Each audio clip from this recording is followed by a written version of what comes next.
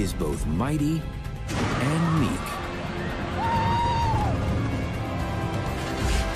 Humanity's quest is to harness its power and escape its bonds.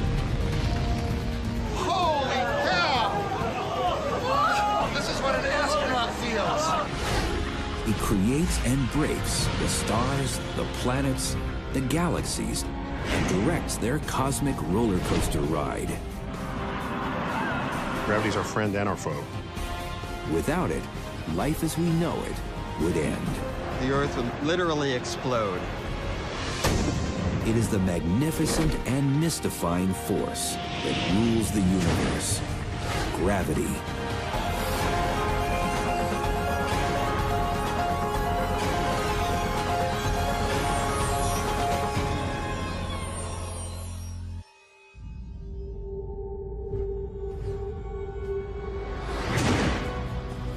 Gravity is the most pervasive force in the universe. It is at work on massive and minute scales, on the routine and the extreme. A surfer needs it to hang 10. When you ride a wave, you're going to slide down the front, and you're going to use that pull of gravity to get you going. It's your acceleration force. It's your accelerator. Gravity's your accelerator. A skier uses it to race downhill. A snowboarder must have it to get big air. It acts on everything with mass, including us, 24/7, even when sleeping or standing. Gravity here on Earth, of course, is always accelerating us down toward the center of the Earth at 32 feet per second squared.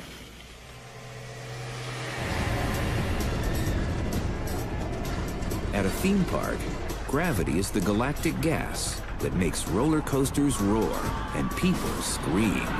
The gravity of the Earth pulls us down, and that's going to make us go really, really fast.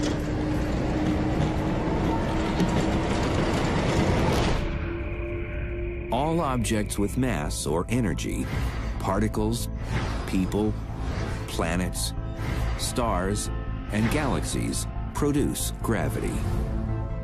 Omnipotent and omnipresent, gravity attracts, governs, warps, shapes, makes and takes all matter and mass in the universe. So it's pervasive. It acts on all things through extremely large distances, and nothing escapes its pull. It is gravity that holds our solar system together. The force of gravity is basically that thing that holds us on the planet, keeps us from flying off. It is the cosmic glue that binds all matter in the universe together. If you were to imagine taking two dice and putting them perfectly at rest out in the middle of space and separating them by a centimeter, then what you'd see is that over the course of an hour or so, those two dice would slowly come together and touch.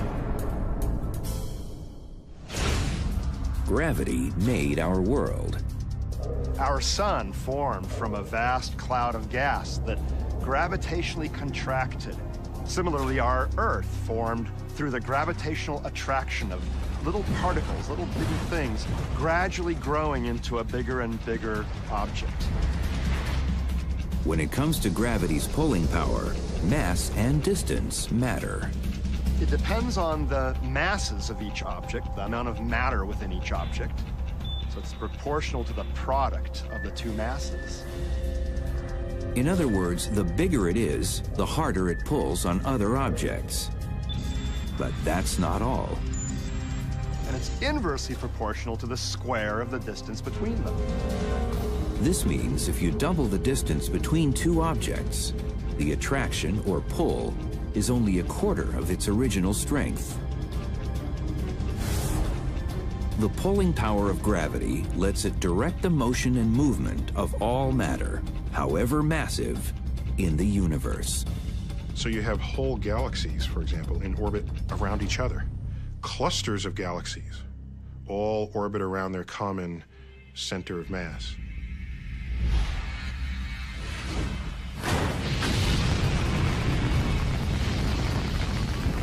But it is the practical potential of harnessing this relentless force that has obsessed scientists for centuries. It would literally fall to Galileo Galilei, the 17th century truth seeker, to first recognize that gravity even existed. Galileo found that objects having a different weight fall at the same rate. So here's a very heavy steel ball and a light ping pong ball of the same size. And if I drop them at the same time, they hit the ground at exactly the same time as well, because they fall at the same rate. To illustrate Galileo's most profound gravitational discovery, that all objects, regardless of mass, fall at the same rate, we take a ride on the mega-fast, super manly Escape at Six Flags Magic Mountain in Southern California. The theme park ride is the stage for a spectacular free-fall demonstration. It will show what happens when a car full of people and a tennis ball fall from 415 feet in the air. Okay, here we go. All right. Oh, my.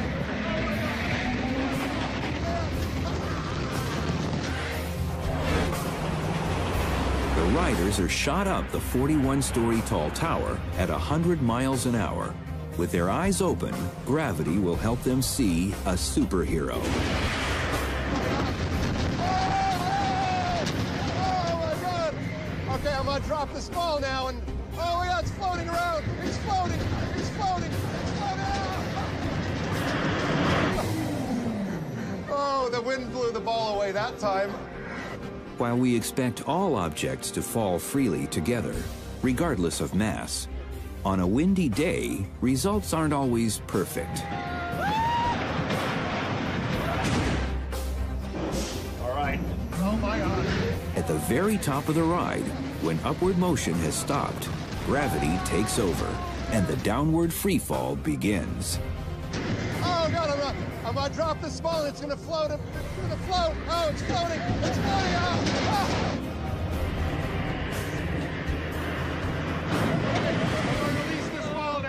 And then, for a few blissful seconds, theme park thrill seekers feel weightless, as if they are free of gravity, or in what scientists call zero G. oh, that one floated well. That one floated well. Oh, man. Oh.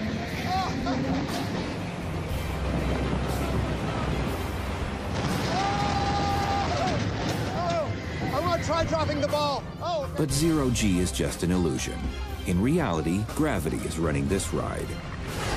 It's the force that yanks the car, the people, and the tennis ball, indifferent to their mass, back down to Earth at the same rate.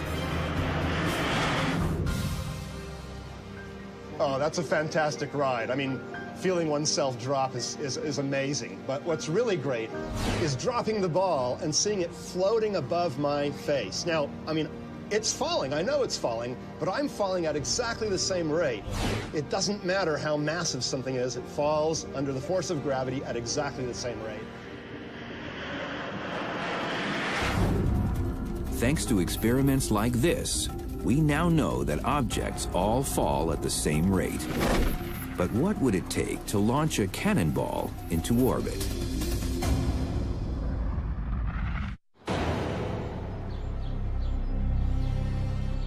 When the famous British physicist Sir Isaac Newton saw the apple fall, that some say hit him on the head, it changed the world. You got the apple falling from the tree, and he looks up and sees the moon in orbit around the Earth, and judges that not only is the apple falling to Earth, so too is the moon.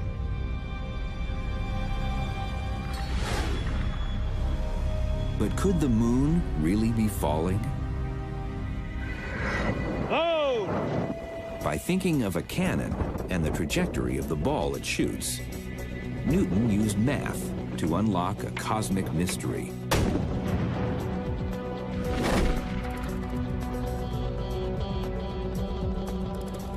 It came in his landmark publication, Principia Mathematica, in 1687. Isaac Newton has a famous drawing, and in it he draws a planet and a little mountain. And there's a little projectile first kicked off the mountain, and it falls down a little bit. You give it more speed, it goes a little farther out. Now say you could just increase the force all you wanted. It could go 50 miles, it could go 100 miles before it fell. By adding more gunpowder, and with just the right angle of fire, a cannonball can be made to go faster and farther. Inevitably, however, gravity wins, pulling the cannonball back down to Earth. The Earth is round and not flat, so Newton realized that if the cannonball is fired at sufficient speed, the cannonball would actually go into orbit.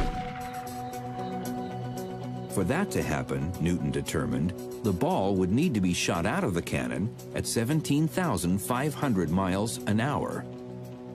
It starts curving around the Earth, and he realized that there must be a speed where it goes completely around the Earth and hits you in the back of the head, never actually hitting Earth's surface. And if you duck, it'll just keep going, and lo and behold, you have an orbit. But why doesn't the moon fall to Earth? The moon also has some sideways motion. So for every little bit that it falls down, it also moves off in this direction, and the sum of all those motions is an orbit around the Earth. Newton also realized that the Earth is in a giant free fall around the sun. With gravity forging the path, our planet rounds the sun like an endless cosmic roller coaster ride. Newton cracked the gravity code, and physicists are still using his ideas to solve all sorts of problems. Some of them stranger than others, like what would happen if a person tried to travel through a tunnel from one side of the planet to the other?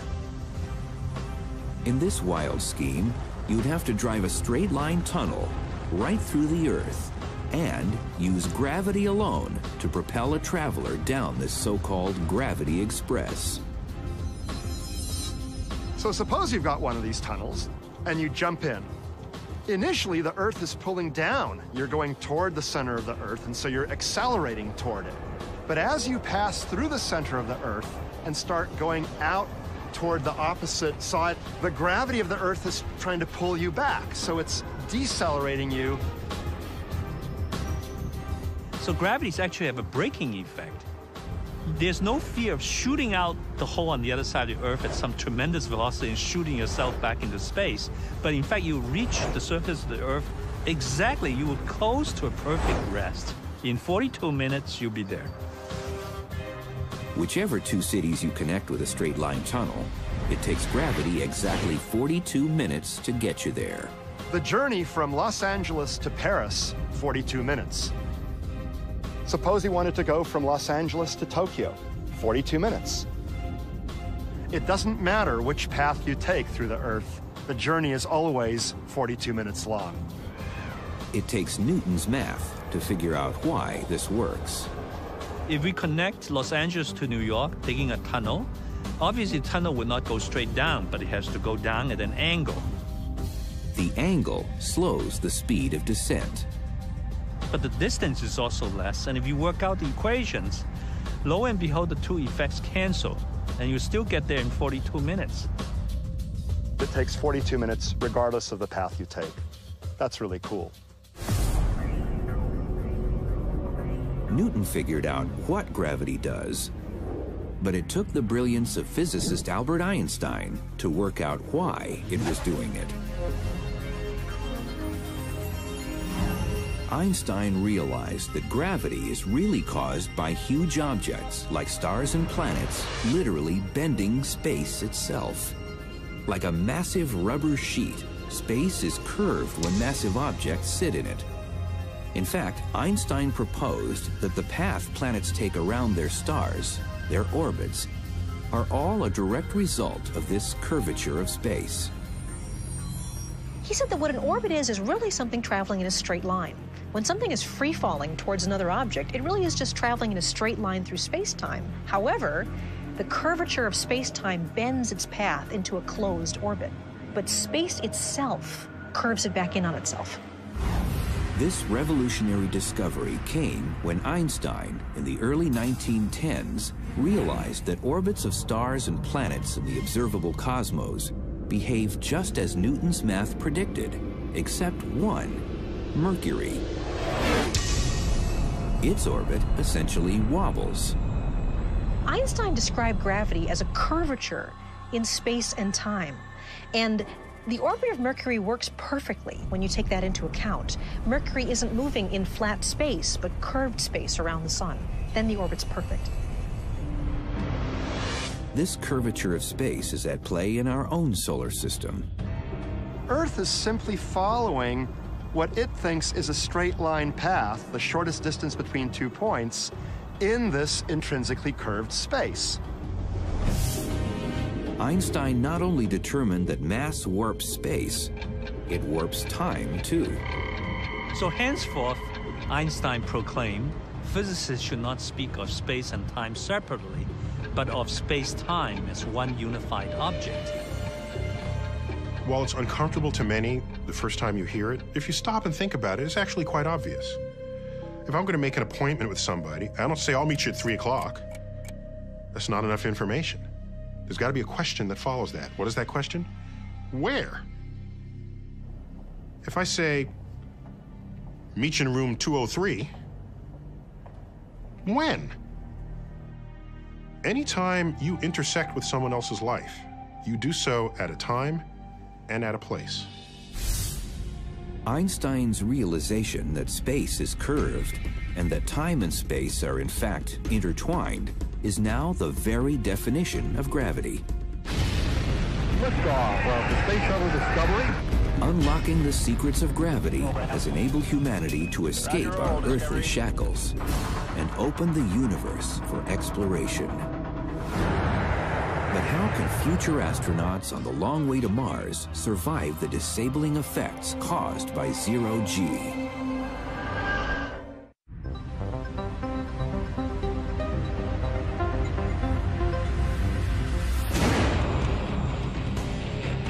Gravity is our friend and our foe. It is the fearsome force that propels a skier and the snowboarder down the mountain and shoots them into the air. With enough momentum, an airborne snowboarder can feel, for fleeting moments, as if they are free of Earth's gravitational pull. You're actually weightless when you go off the jump. The period of weightlessness is determined by the duration of your trajectory is a function of your velocity. So that the snowboarder who gets really good big air may achieve a second, 2 seconds, even 3 seconds of weightlessness. But in the end, gravity wins. And the high-flying, free-falling boarder, just like the ball fired from the cannon, is eventually yanked back down to Earth. It's free fall for the snowboarder as he or she goes over the jump and creates this trajectory. It's just as much free fall as a cannonball going through the air. And the trajectory is determined only by the velocity and the force of gravity. Then, of course, what happens on the landing is another story. But what if a snowboarder aspired to reach even greater heights? What if he wanted to overcome gravity and launch himself right off the planet? You want to leave Earth entirely and forever? Earth has what we call the escape velocity, this magic speed where if you pass that speed, you will escape Earth forever, never to return. Escape velocity, the minimum speed any object needs to reach in order to escape from the Earth, is about 7 miles a second. That's 25,000 miles an hour. In theory, even a snowboarder, with enough momentum and aimed in the right direction, can take off just like a rocket. Escaping Earth's gravity may not be realistic for a snowboarder, but it has proven possible to launch people and projectiles into orbit. You can leave systems. You just need enough energy to do so. And we've garnered enough energy and technological know-how to do just that in our voyages to the moon. And our hope that that will continue on to Mars and beyond. To get to Mars and beyond, mankind will have to harness gravity's energy. Just like we always do when we're seeking thrills to the extreme. Gravity gives us two types of energy: potential and kinetic. Potential is just that. It's energy that's being stored, while kinetic is the result of all that pent-up potential energy. This fantastic phenomenon works on a roller coaster. As you're winched up on a hill, your potential energy is increasing. You literally have more energy at the top of the roller coaster than at the bottom. It's not just a weird abstract thing. You actually possess higher energy at the top. And that's turned into speed, into kinetic energy, as you go down that hill on the roller coaster. I'll be converting my potential energy to kinetic energy! Woo! When a surfer hits that sweet spot on a wave, they're using energy's double act. NASA also uses this energy exchange principle to add some speed to their missions. As a spacecraft nears the orbit of a planet, it too gathers kinetic energy at the expense of potential energy. Then, as it rounds the planet on its cosmic coaster ride, the craft gets a slingshot effect that punches it onward with more kinetic energy. When the Voyager spacecraft visited Jupiter in 1979, 1980, it flew past Jupiter, and Jupiter tugged on it, giving it extra motion, sort of a slingshot effect. Not only changing its direction of motion so that it was aimed towards Saturn, but also speeding it up. Knowing how to use the power of gravity will enable humanity to travel further and faster across the universe. Having the physics formulated and the technology available is just one part of the preparation for extraterrestrial travel. Readying people for the rigors of space is the other. Far away from Earth's gravitational pull, in a spaceship on the long journey to Mars, for example, future astronauts will have to learn to live, work, and play in an environment free of Earth's sizable gravity. One where they effectively feel weightless and all objects move equally and freely. One fun way to experience the astronautical thrills and spills of space travel is to simulate it on a zero-G flight. I'm really looking forward to this. This is going to be an incredible experience. By riding the ultimate roller coaster, a specially modified zero-G Boeing 727 aircraft, astrophysicist Alex Filipenko is about to go on the ride of his life. It's going to be like a ball thrown up in the air, weightless because it will be in free fall. So I'll be floating around as though there's no ground holding me up. The zero-G flight flies between 24,000 and 32,000 feet. This is about the same altitude as a regular commercial jet. But that is where the similarity ends. The water's the next one. The path it follows is a series of coaster-like rolling hills in the stratosphere. Just like Superman the Ride, the Super Zero-G plane gathers potential energy as it climbs up at 45 degrees. Passengers feel this as an increase in weight. Gravity is measured in terms of G-forces. 1 G is the amount of gravity we feel standing on the surface of the Earth. I'm going to get back down like this and get ready. As the plane steeply climbs, accelerating upward, the gravity G count rises and people feel heavier. All right. Oh. The plane is accelerating us upwards at about 1.8 G at its maximum. As the flight approaches, then eases around the apex of the arc, the plane, as well as all the people inside it, are in effect in free fall. Zero G coming up. Oh, man. What an indescribable feeling. Holy cow. Oh, I'm out in free space. Falling, just floating. This is what an astronaut feels. The plane's trajectory induces weightlessness again and again by flying a series of these parabolic arcs. Even though they are within the cabin of a plane, the zero-G passengers are freely falling towards the Earth, just like skydivers. But what creates the sensation of weightlessness?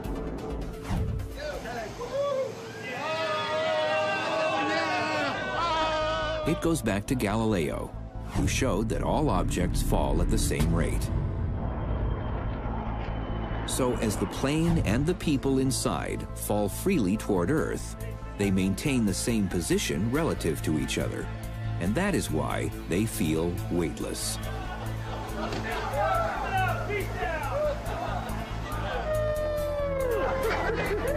The feeling lasted 25 full seconds because for 25 seconds we were essentially in free fall. It was like Superman just flying through the air. Oh, I cannot believe how it feels. When the jet's engines re-engage and end the free fall, the passengers feel their weight return. As Einstein would say, weightlessness is but an illusion. This is so awesome! So awesome! The zero-G plane takes advantage of something Einstein worked out back in 1916 in his general theory of relativity, that acceleration is essentially the same as gravity.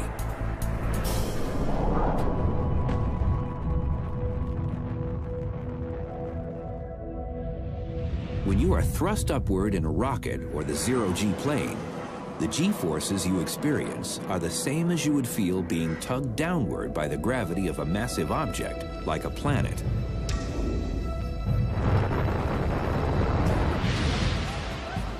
So gravity and acceleration create the same sensation.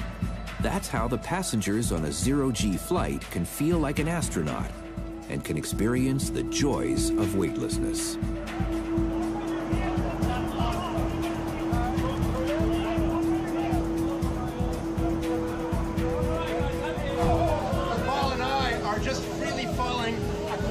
Natural path through curved space-time. This is what Einstein's theory says, independent of the mass. We all follow the same path. Oh yeah, this is unbelievable. On the 20-minute, 15 parabola flight, there's time in between the frights and delights to further taunt the laws of gravity.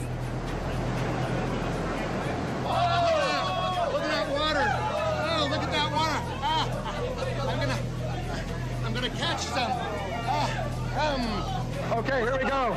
Oh, man. As well as entertaining weekend warriors, the parabolic flights, also inauspiciously called the Vomit Comet, have a practical purpose. They prepare NASA astronauts for working and living in the zero-G environment of space. With these sensational parabolic flights, humans have learned how to simulate the absence of gravity. But is it also possible to create artificial gravity in the lab? These experiments will lead to a successful exploration of Mars. It is in our future.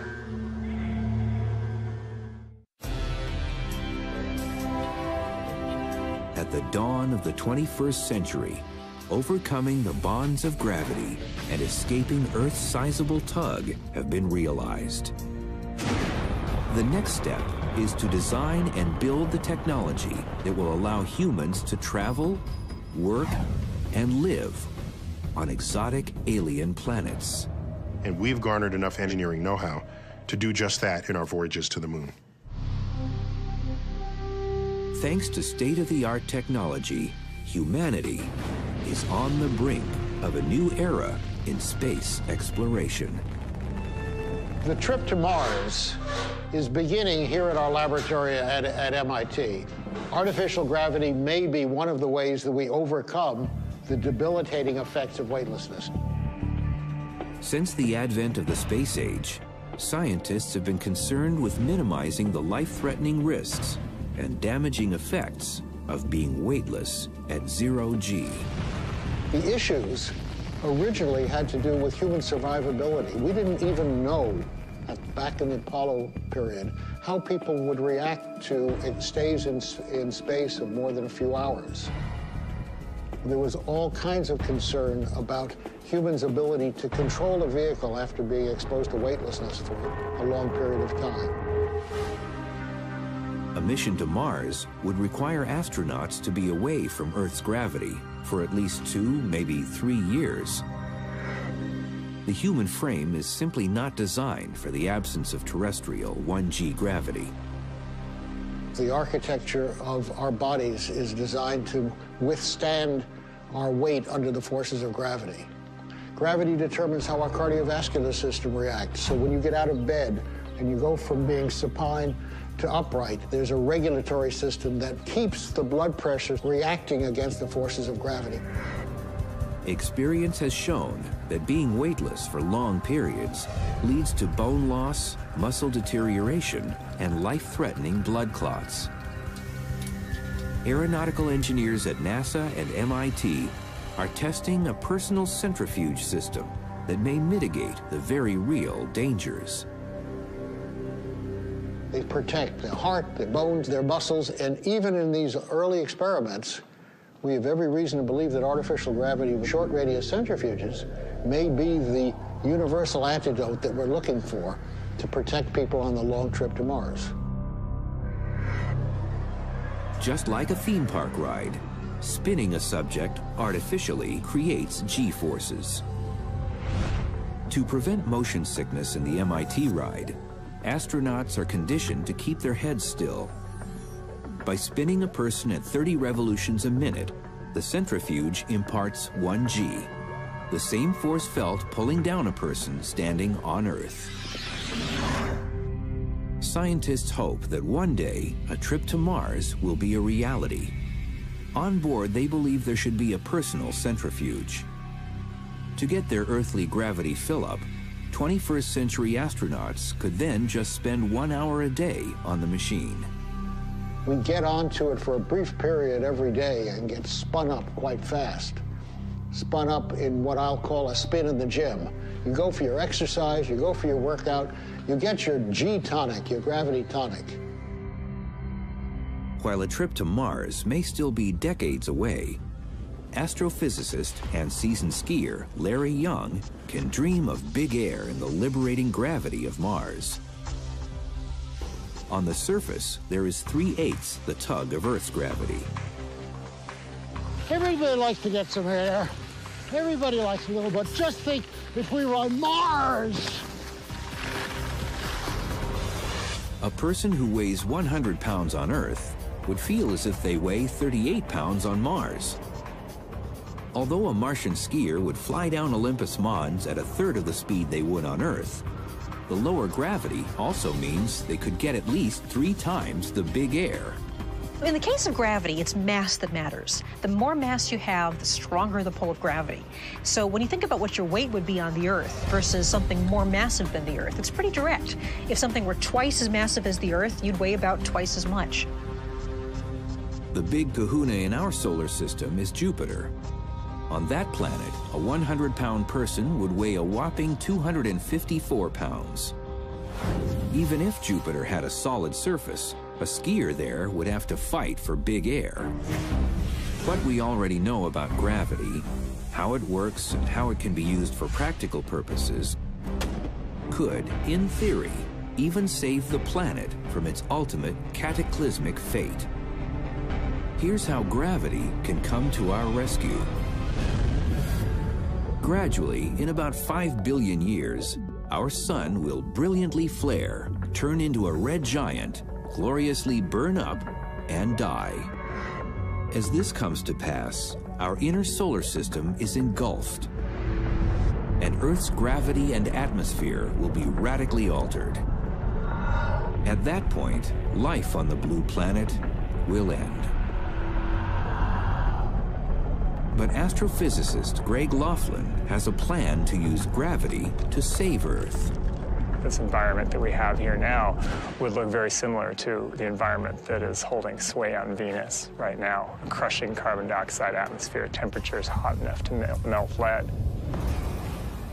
But rest assured, if the worst hypothetical happens, gravitational science could save Mother Earth. The one thing that we could do over the very long term is to somehow move the Earth's orbit out to a larger distance from the sun where the temperature isn't so high. And a way that you can do that, if you have enough time, if you have billions of years available to you, is to use a comet or an asteroid. This mega move would require astronauts and engineers aboard a spacecraft to maneuver the comet or asteroid just in front of the Earth. In order to be most effective, the comet has to fly very close to the Earth, within orbital radius or so of the Earth. Then, on the cosmic roller coaster, potential and kinetic energy are roused, and gravity does the rest. If that happens, then the comet pulls the Earth forward, the Earth pulls the comet backward, and the net result is that the Earth is given a boost. It's given a boost to a slightly higher orbital radius, slightly larger distance from the sun. And if you make one of these adjustments, one of these passages every 10,000 years or so, then the Earth over a period of 1 billion years can move at a fast enough pace outward to keep track with the steadily brightening sun. If, however, the experts get the math wrong and the big gamble doesn't work, all bets are off. And if you screw that up, then you can have a collision between the comet and the Earth. So a 100-kilometer object crashing into the Earth is absolutely an extraordinary disaster. It's the kind of thing that causes huge extinctions of gigantic numbers of species. Of course, this is only an extreme hypothetical scenario. But what is known for sure is that our continued existence today here on Earth is contingent on the presence of gravity. It allows for the perfect conditions for life and the pursuit of happiness. 1G produces the surfer's dream, a perfect wave. But the wild waters enjoyed on Earth are not the only kind of gravity-generated waves. There are cosmic waves so large, they roll across the entire universe. Tidal torrents of gravity-boosted particles roll across the cosmos. According to Einstein, these gravitational waves wash through the universe. But what are they? Any change in the gravity sends a ripple through that fabric of space that moves at the speed of light. That would be a gravity wave. And why do they happen?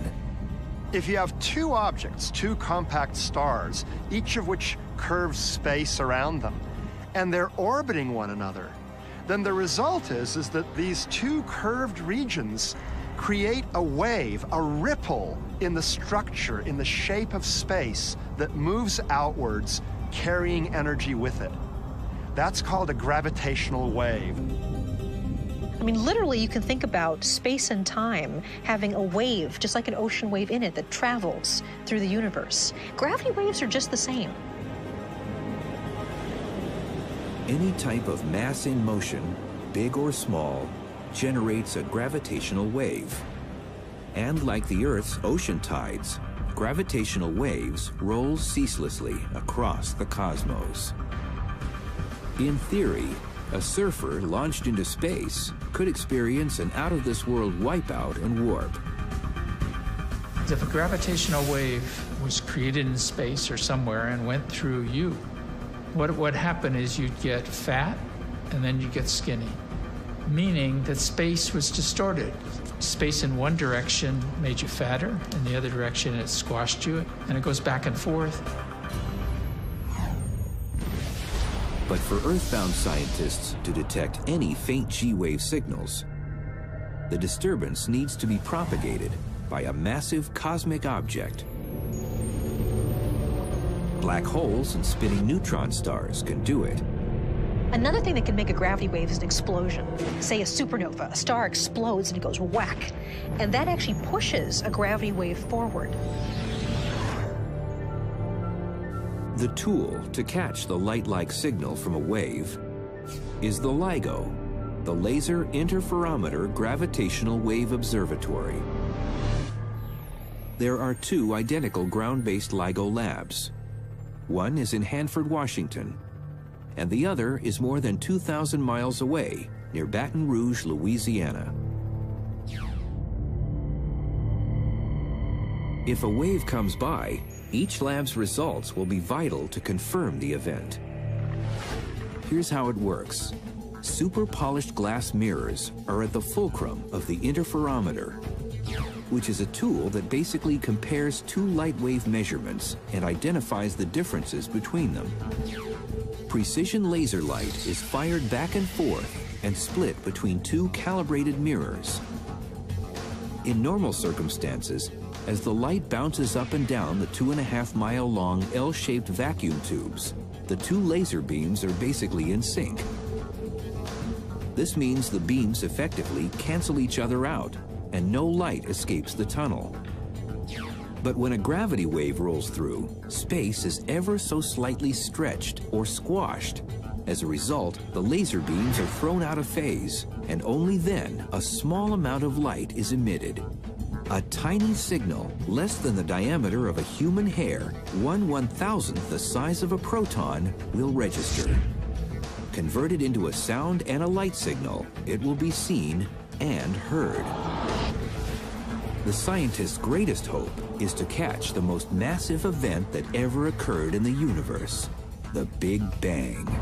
Gravity waves may be our best chance to look very, very close to the beginning of the universe. About 300,000 years after the Big Bang, the universe was so dense, it was actually opaque to light. Light could not travel through it. So if light can't travel through the universe, what can? A gravity wave. The problem is, a minuscule signal from a gravity wave has yet to be caught. It's clearly hard. In fact, when Einstein predicted them, he thought it was a nice idea, but no one would ever be able to detect them. It's only the advances of technology that give us a chance. LIGO scientists, like astrosurfers, live for the day when they can hang 10 and ride their very own perfect wave of gravity. We've seen what we think are the effects of gravity waves, the loss of energy from a system by way of gravity waves, but we never directly detected one. That's one of the last frontiers. If the LIGO scientists' quest is successful and they catch a wave, it could change science. So I think the long term is first to understand gravity, and then even more interestingly, to understand the universe. The force of gravity has domain over our universe. It created and can destroy the cosmos, the stars, the planets, and the people. It controls our lives, our play, and our endeavors. And therein is this cosmic ballet. Our collective future depends on the grace and greatness of the mighty ruler of the cosmos, gravity.